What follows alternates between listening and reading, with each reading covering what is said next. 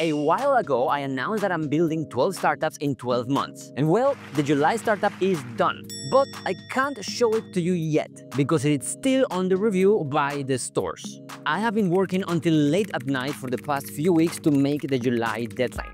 But the review process is taking longer than expected and there is literally nothing I can do about it. And actually, this delay may be a blessing in disguise. Instead of launching with a YouTube video, I can now launch properly, run ads, do outreach, try different marketing channels, and then report back to you with real data about what worked and what didn't. In the meantime, I still want to provide the value so you get something out of this video. So I want to share with you 4 AI tools that do some really cool things with GitHub repositories that I have been using to save me lots of time. They are all free to use and they are all very cool. Let's start with the one I use the most often. GitIngest takes any GitHub URL and converts it into a single markdown file with the entire codebase perfectly formatted for AI models. This way, I can copy-paste the entire codebase or documentation of a project into a conversation with Claude Code so I can reduce hallucinations and get better answers. Here, I paste the GitHub URL of the Drizzle ORM documentation website and then choose to include only Markdown X files. I click Ingest and after a few seconds, I get a summary telling me how many files it analyzed, how many tokens it will use, the directory structure, and finally the ready-to-copy Markdown file. Pretty cool, right? As a shortcut, when in a GitHub repo, you can just take the GitHub URL, change the hub for ingest, and you will get the same result. The next one is a gem that I can't believe is free.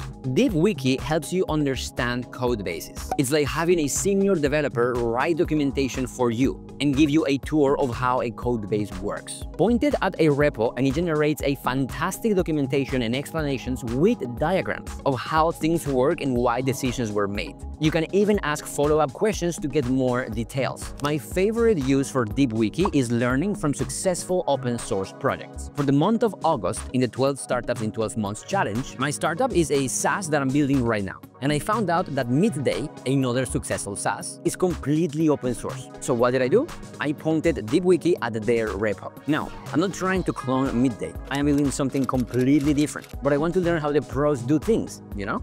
Thanks to DeepWiki, I can see how they handle payments, how they handle user authentication, how they organize their database, and how they set up their testing pipeline. It's like having the Midday team explain their architecture decisions to you personally. DeepWiki is gold for companies onboarding junior developers. Instead of spending weeks figuring out how everything works, they get a clear overview in minutes. And if you are a junior developer yourself, this is your secret weapon for understanding the codebase without asking a million questions. Next up is GitMCP. GitMCP accomplishes the same thing as GitIngest, but in a different way. With GitIngest, you copy-paste a massive markdown file into your conversation, but that means you may end up using a lot of tokens and going over the context window of the model you are using. To avoid this, you can use GitMCP. GitMCP creates a dedicated MCP server for any GitHub project. You then install the MCP server on Windsurf, Cursor, Claude Code, or whatever, and only when necessary, your AI can fetch specific files or information from the repository without loading everything at once. It works with both GitHub repos and GitHub pages, which means you can also use it for documentation websites.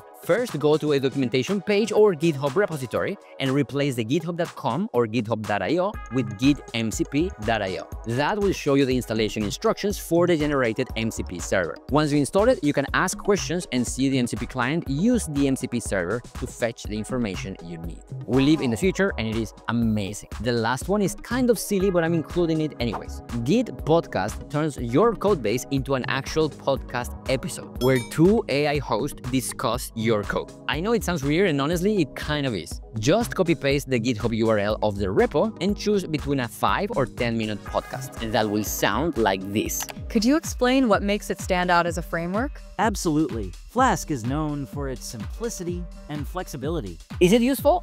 Maybe. Will it change your life? Probably not. But hey, if you ever wanted to hear 2 AI hosts discuss your code while you're at the gym, now you can. And that's it for today's video. I know it is shorter than usual, but I'm juggling a lot right now. I'm working on the August startup, launching the July one and passing the review process, and recording the AI Agents masterclass course. I'll be back soon with a full launch breakdown, revenue numbers, marketing results, everything as promised. If you want to see the launch video and more startup updates, make sure you're subscribed to the channel. Let me know in the comments which Git plus AI tool you like the most. 언제나 감사하고 사랑합니다. See you on the next one. 다음에 봐요. Bye bye.